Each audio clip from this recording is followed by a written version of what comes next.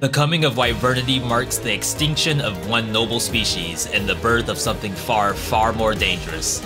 Their wings have been known to blot out the sun, dropping temperatures below to subarctic levels.